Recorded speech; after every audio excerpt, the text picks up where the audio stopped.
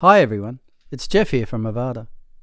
In this video, I will take a look at understanding light and dark sites with Avada. Don't forget to subscribe to our YouTube channel and click the bell icon to be notified of all new content. Okay, let's begin. Websites can generally be classified as light or dark. This typically relates to the background color of the containers, page background, and columns, and the color of the typography. Dark text on a light background is a light site, while a dark background with light text is a dark site.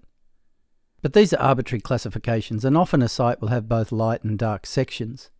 In this video, we're going to look at color variables in Avada and how the global colors can help you create a light or dark site, and how to change a light or dark site to its opposite. Let's start with the Avada setup wizard. If you import an existing pre-built with the wizard, the site will already have its style as far as dark and light goes. But when you create a new site with the setup wizard, you can choose yourself. At step 3, where you choose the colors of the site, there is a simple option here of light or dark.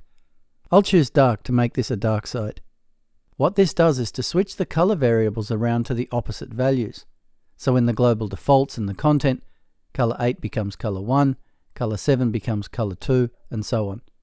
And importantly, the color palette remains in a light to dark order. If I just complete the wizard here, we can now see we have a dark site. And if I go to the global options and the typography tab, we can see that body and title fonts are now color 1, whereas originally they would have been color 8. And the container backgrounds that were light are now dark. So with a new site using the setup wizard, it's very easy to get the basic components of a light or dark site set up. In the unlikely event that you want to change an existing site from dark to light or vice versa, if you have used global colors in both the global defaults and in your elements, there is a simple method. In this instance, the best approach is to swap the global palette colors around from darkest to lightest. This only takes a minute or so. Let me demonstrate. On the global color palette, I will swap out the values of color 8 and 1, 7 and 2, 6 and 3, and 4 and 5.